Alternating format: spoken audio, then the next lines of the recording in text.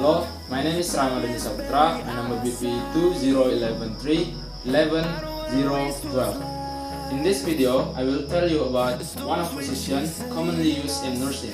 The name of position is supine position.